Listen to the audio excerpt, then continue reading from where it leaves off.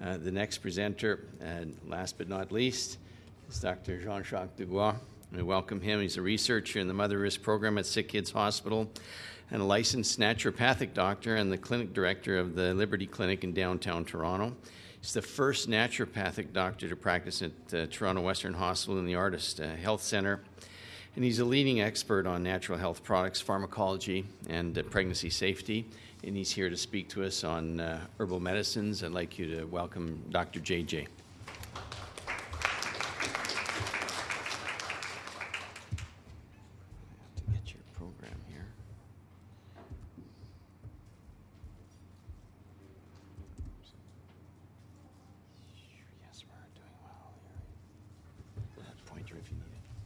Thank you.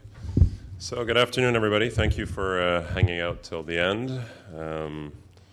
I'll do my best to catch up our lost time. So just before we begin, just disclosures. I received a investigator-initiated grant from New Chapter, and I've done consulting for two health companies, Celt Natural and Newtopia. So I'm going to be talking about one of my main areas of research, which is natural health products in pregnancy. So I'll take you through some of that today, and then at the end we'll have some time for some questions. And you'll see it's a very interesting area where definitely we need a lot more research. So before we begin, the way I do presentations is I give you the PubMed identification. I don't usually quote with the full reference because I find it clutters the slides. So if you need a study, you'll see they'll all be tagged with PubMed IDs at the bottom of the reference on the slide. Okay, so the use of natural health products in pregnancy varies somewhere between about 7 and 55%. It depends on what geographical area has been surveyed. It depends on the ethnicity. This depends on the social, cultural aspect of the group. In Canada, thus far, we have one study that tells us in Quebec that approximately 9% of pregnant women will use natural health products in pregnancy. In the United States, a group of professionals that deal primarily with pregnant and lactating women, these are nurse midwives, they basically give somewhere between 45 and 95%. They will administer some form of natural health product or herbal product during pregnancy. So typically the things they're giving are castor oil, evening primrose oil, Vitex, black cohosh, blue cohosh, most of which we'll be talking about today. So the question is, well, why are people taking natural health products in pregnancy? So the reason of that is because pregnant women, once they find out they're pregnant, there's concern about safety to the fetus. So in one study we have here of about 295 pregnant women, what they found is that once women found out they're pregnant, there was some hesitancy and some issues and also some noncompliance with respect to taking pharmaceutical medication during their pregnancy. So then what they turn to is natural health products. So in 2006, we did 75 systematic reviews, and we put it into this book. It's not shameless self-promotion. It's just to illustrate the work we did. In the shoulder of the book, our editor had asked us to have a very quick reference guide for natural products in pregnancy. So something very simple. So what we designed was red means no and green means go. So in the herbals that we looked at, you may lose a little bit of the color between the green and the yellow from the back there, but in the reds, something like barberry and Oregon grape, which I'll talk about in a few slides. Parsley and pennyroyal are traditionally used as abortifacients, so this would kind of defeat the purpose of maintaining a pregnancy. Foxglove is a weed that you find by the side of highways, but it's also from what we've synthesized digoxin. So there's some issues with that. Juniper could be teratogenic, and obviously something called deadly nightshade can't be good in pregnancy. So this one we weren't surprised to find that. Echinacea we'll talk a bit down the road. Horse chestnut has been studied for varicose veins in clinical trials and chronic venous insufficiency. Senna has been studied for constipation. St. John's wort we'll talk about. Valerian's been studied with insomnia. Garlic's been studied with preeclampsia, unsuccessfully, unfortunately. And ginger we'll talk about down the road. We also looked at a number of supplements, so that's kind of the umbrella category for things like glucosamine sulfate, coenzyme Q10, etc. And we looked at vitamins. At the time, while it still remains, vitamin A is a dose-dependent relationship. You're not meant to exceed 6,000 international units of vitamin A on a daily basis. At the time we worked on these reviews, there were no issues with respect to vitamin E. However, there's been some recent work showing that when given in the first trimester, actually vitamin E may increase the risk of cardiovascular defects in newborns. So specific to that first trimester, it seems like given in the second and third trimester, they haven't seen any adverse events with that. So there's some issues there. So with respect to natural products and with respect to pretty much anything in pregnancy, obviously the risk of birth defects depends on the timing of the intervention. So this is a slide that I'm sure many of you have seen in this room. These are the weeks of gestation at the top. Red is the risk of major malformation. Yellow is the risk of minor malformation. What happens in the case of a pregnancy is in many cases about half the pregnancies are unplanned. And if someone would be coming to my office, they could be taking herbal medicines that women of childbearing age may take as a general rule to help with regulating periods, to help with period cramps. So they could be taking evening primrose oil, cramp bark, Vitex, black cohosh, etc. So what could typically happen in an unplanned pregnancy is, okay, so by about 4 weeks, there's no period. 5 weeks, you start to worry. 6 weeks, well, you do a home pregnancy test. Takes a week to see your doctor. By 8 weeks, you're confirmed pregnant. So by this point, 8 or 9 weeks, you've probably hit most of your major risks of malformations. So the point of natural health products is also identifying these products that could be of use or could be of danger to women of childbearing age, particularly when we know that they're trying to conceive and not. So I'm going to go through by category here. Ginger. Commonly used to treat nausea. It's been used to treat nausea post-chemotherapy. It's been used to treat motion sickness. In pregnancy, there's about 7 clinical studies on ginger to treat nausea and vomiting of pregnancy. So I'll just go through a couple of them. In this study, it was a randomized clinical trial. They gave 1,500 milligrams of ginger over 4 days, and they found an improvement in nausea and vomiting during pregnancy. And also what they did is that they followed birth outcomes, and what they found is that there were no difference in birth outcomes versus controls. So gestational age was similar, birth weight was similar, APGAR scores were similar, risk of major and minor malformations were similar in both groups. And in other studies, there's just been variations on the dose. In this other study, the first one at the top here, they gave 1,000 milligrams. In the study below, they gave it along with vitamin B6. And in the study here, they actually gave it as ginger syrup. I typically, when I recommend ginger to pregnant women, I normally recommend they just take it as a tea. Because normally at that point, after suffering from nausea and vomiting, it's difficult to have them take the pills or the capsules orally. So as a tea, I find it seems to work well. Vitamin B6, so recommended by the American College of Obstetrics and Gynecology as a first-line treatment for nausea and vomiting of pregnancy. There's been 2 main clinical trials. So the first one was where they gave it 25 milligrams every 8 hours, and they found it was effective at reducing nausea and vomiting of pregnancy. And the second one, they gave 10 milligrams every 8 hours. They found it improved nausea, but they found there was no effect on vomiting. Okay, so this is where it gets interesting. In the midwifery world and in the traditional herbal world, there's a list of herbal medicines that you give to prepare labor, to prepare the uterus. It's typically called a partus preparatus. So these will include things such as red raspberry, blue cohosh, black cohosh. So these could be administered by naturopaths or nurse midwives or herbalists, etc. So there's some variability between what gets put into this mixture, or some people do single ingredients. So I'll take you through some of the main ones that have been studied in the literature. So red raspberry, commonly given as a tea. This could be used, or it's been traditionally been used for fertility. Some women only take it probably about in the last 2 months of delivery, whereas some women take it throughout pregnancy. There's some traditional differences of a therapeutic opinion there. But in this case, we have a clinical trial on it, which is nice in pregnancy. So in this case, they were given 1.2 grams of red raspberry leaf as a capsule, although typically it's given as a tea. In this case, it was given as a capsule.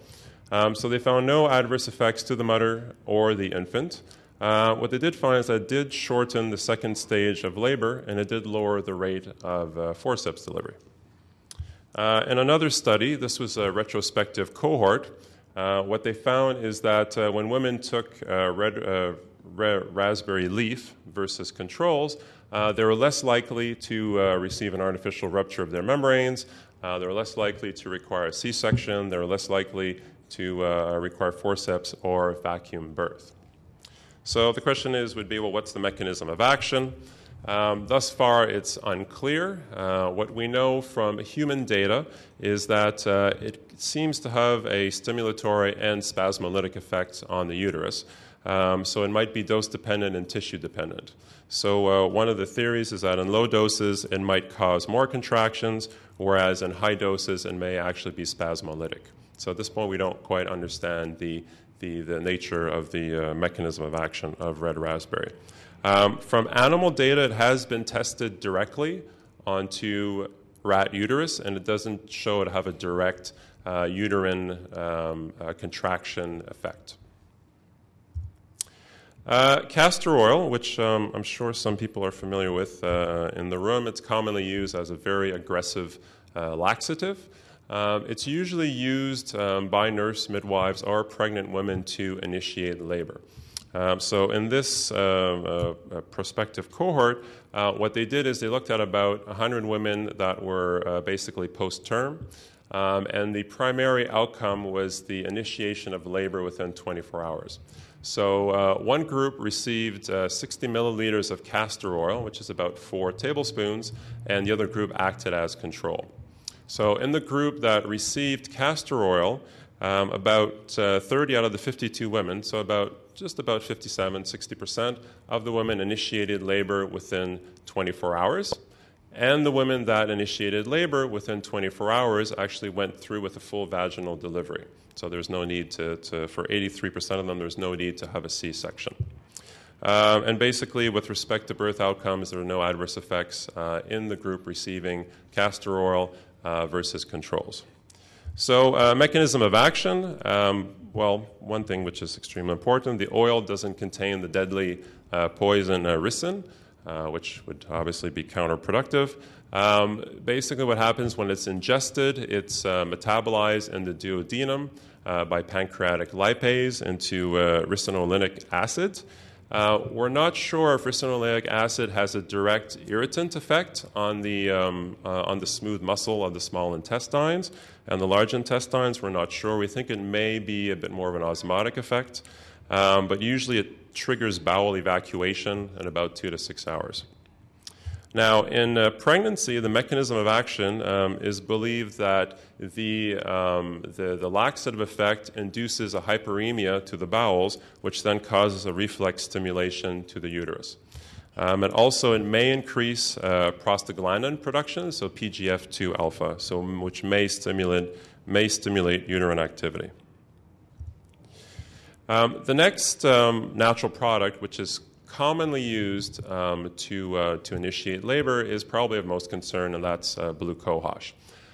So there's been 3 reports in the literature of cardiovascular-related side effects with women who've taken blue cohosh during pregnancy. So in all these cases, it's normally been unsupervised use of blue cohosh, so it's basically someone who's either heard from a friend or been told just to go take this, and they've taken it, it would appear beyond the therapeutic levels. So in one case, we had an acute myocardial infarction, and in another case, we had severe multi-organ hypoxic injury, and in the third case, we had a perinatal stroke. And in the 4th case report, because we know from animal data that blue cohosh has a direct uterine stimulant effect, it will cause uterine contractions, it's not surprising to see that it would also have an abortifacient effect. When surveyed, which is interesting, 64% of nurse midwives in the United States do use blue cohosh to initiate labor. However, this is the herb they use with the least amount of confidence. This is the one that worries them the most. So with respect to mechanism of action, we know that the glycosides colosaponin and colophilosapinin and the chemical spartine seem to induce labor contractions. What's responsible for the constriction, also blue cohosh is responsible for the constriction of coronary arteries, which is probably why we see the cardiovascular defects that we encounter. Also, the alkaloids anagerine and N-methylcytosine may be teratogenic. However, given that this is usually given to initiate birth towards the end of the third trimester, it's likely not going to do much damage at this point. And also, the alkaloid taspine may be embryotoxic, but once again, given its timing of the intervention, that's not really relevant. It's not a herb that's commonly given to help with fertility. It's normally given to pretty much initiate labor. Another one which is commonly given by nurse midwives is evening primrose oil. So this is a fatty acid. It's given by midwives to trigger cervical ripening. So what was interesting in this study here, so this was a quasi-experimental retrospective design, they actually showed, they did not demonstrate that evening primrose oil was actually able to ripen the cervix. And also what they showed, which was a bit more concerning, was that it actually seemed to delay labor. So it seemed to increase the incidence of prolonged rupture of the membranes, which would make sense because it's a fatty acid, so there could be some blood thinning effects. It also seemed to oxytocin augmentation, arrest of descent, and it also seemed to require a higher amount of vacuum extraction of the child. There's also, with respect to adverse effects, there's a case report of a woman who had taken 6.5 grams a day a week before giving birth, and the baby was born with petechiae, so minor bruising at the time of delivery.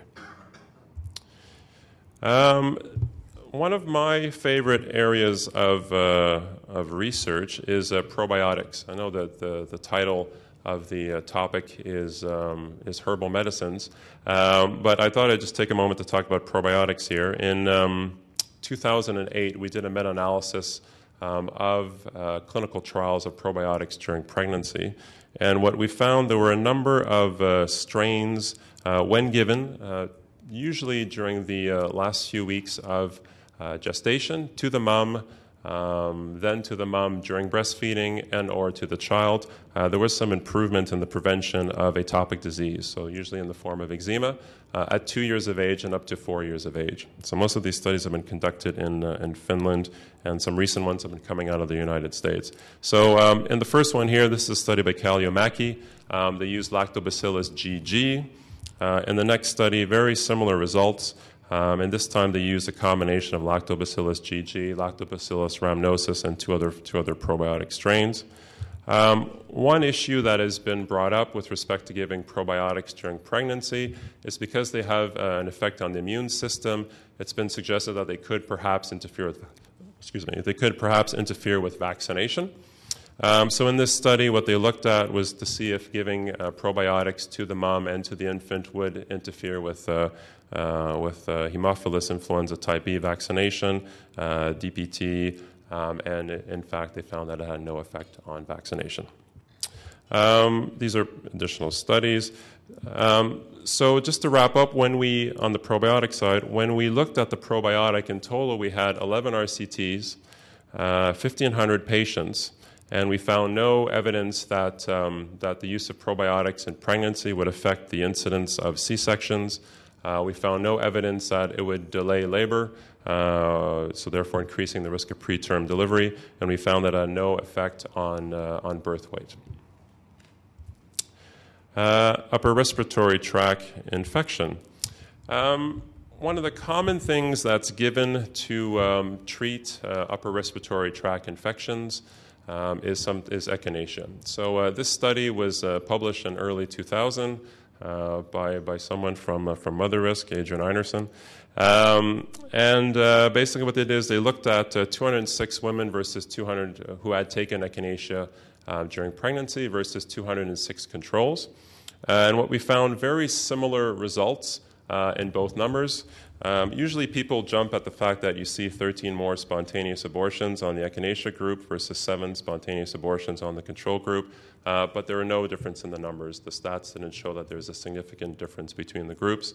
So they concluded that there's no statistical difference between the group. Therefore, echinacea did not pose an increased risk of malformations during pregnancy. On the other hand, what's commonly given as an immune stimulant to treat upper respiratory tract infections are herbs that contain berberine. So herbs such as golden seal, barberry, and Oregon grape. There's some concern that when given around the time of birth, berberine can displace albumin, can displace bilirubin bound to albumin and therefore worsen newborn jaundice. So this could be a timing of the intervention, possibly not given around the time of labor, but we don't know. It hasn't really been studied beyond that. We just know from animal data that this could be of concern. So for obvious reasons, we recommend that it not be given during pregnancy period. So the herbs that contain that, once again, are barberry, Oregon grape, and golden seal. And lastly, St. John's wort. Until about a year ago, the entire evidence of safety in pregnancy of St. John's wort rested on one case report, which was this one here, which is a 38-year-old woman who had taken St. John's wort since her 24 weeks of gestation. Pretty much a normal delivery, normal birth weight, normal APGAR scores, etc. And through Mother Risk, this was published in 2009, I believe. This is through Milo Moretti. We actually accumulated a sufficient amount of cases to see if, in fact, there is an increased risk of malformations. So what they did in this study is that they had 54 women had taken St. John's wort during pregnancy. They had 54 women who are on antidepressants, and then they had 54 healthy women which acted as controls. And with respect to rates of major malformations, across the 3 groups were 5%, 4%, and 0%. So given that the incidence of major malformations is somewhere between 3 and 5%, they found that there is no statistically significant increased risk of major malformations with taking St. John's wort. So on that note, I'm going to conclude. So basically, just to summarize, that there is some evidence of safety for selected natural health products, usually related to things like ginger, vitamin B6, probiotics. There's some evidence of harm, which I spoke about at the beginning, issues with respect to blue cohosh, deadly nightshade, more serious natural health products. Unfortunately, for about 60% of the natural health products on the market, we don't know. And some women are taking these during pregnancy. So we obviously recommend that clinicians and pharmacists screen their patients for their natural health product use. There's clearly a lot more research that needs to be done in that area with respect to blue cohosh, castor oil. I know there's a midwifery practice in Ontario that's currently looking at group B strep and to see if probiotics could have an effect on this. We're also looking into studying castor oil, seeing the birth outcomes with respect to castor oils in Canada. Also on the regulatory side, something like blue cohosh probably shouldn't be available on the shelves. It should be something that should be on Schedule F. It should be by prescription, as it seems like the case reports I spoke about earlier are related to a dose-dependent relationship. So we've met with Health Canada last year through Pregmedic, and we hope to do more work with them in the future. And lastly, for resources, if you're curious about natural health product research, 2 of the main ones I use, which I believe are free through most hospitals and the universities, the U of T, are naturaldatabase.com and naturalstandard.com. So they're very good evidence-based reviews of a lot of the natural product information out there. So once again, I thank you for your time, and I look forward to your questions. Thank you.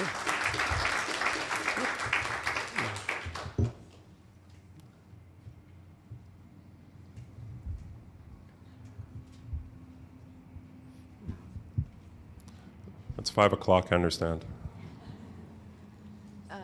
Hi, I have a question with respect to the St. John's wort. I always have, not only with pregnant patients, but using psychotropics, there can be so many interactions with natural products. that we are not even aware of, that I'm always weary when a patient comes to my office, not only pregnant patient, but otherwise, and prescribing medications.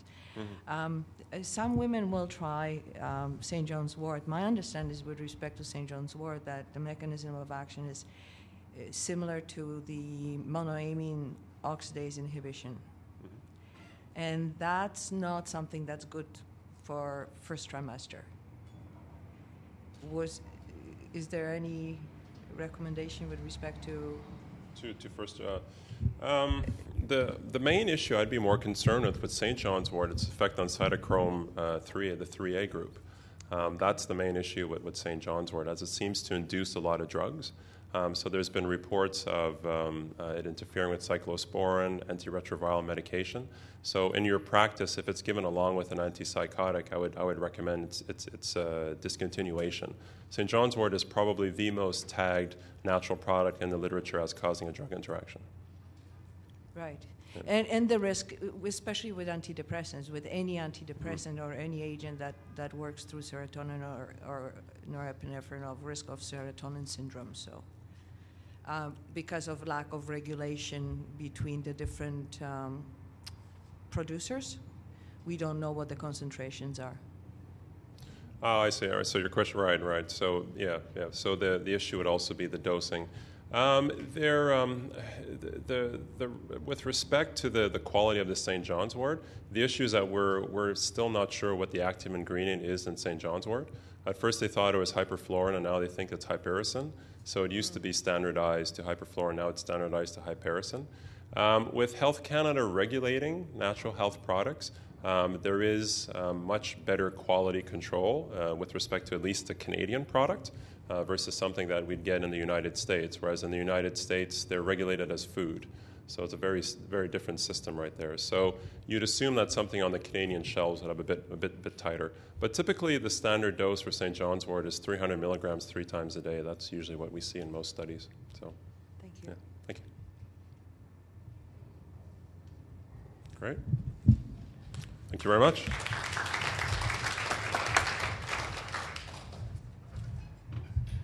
Thank you very kindly, Dr. Dugoua.